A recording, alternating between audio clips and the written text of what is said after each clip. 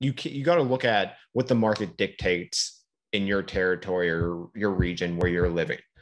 You might go into a digital marketing agency, or you might try ads yourself and get 150, 250, $350 leads and be like, oh, this is terrible. This is not working. But that actually might be really good within your region versus sometimes you will go into a $50 lead cost or $100 lead cost, but you really got to match that up against your region. We even have a lot of people that come to us from other agencies and they're like, they were getting me $150 lead costs. I can't sustain this in my area. And we're like, look, that is what it is in your area. If you can't, like, they were doing a good job.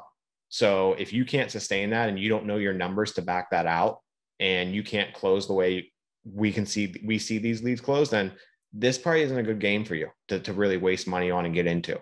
So that's one.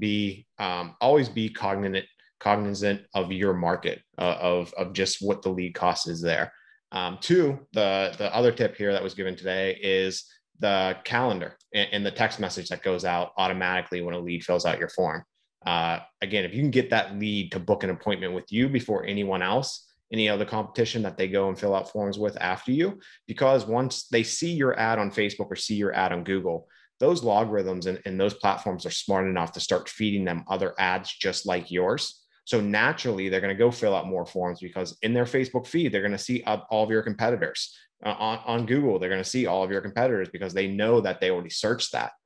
So it's very important to just get, hey, what can we do to get in front of this person? What's the quickest, easiest way to do it? That what we found is that automatic text message with that calendar. So those two nuggets from today, I think just be super valuable for you guys to think on, and how you can implement that, how you can maybe do a version of that. Maybe isn't exactly that, but do something to really get you ahead and get you in there quicker in front of these people.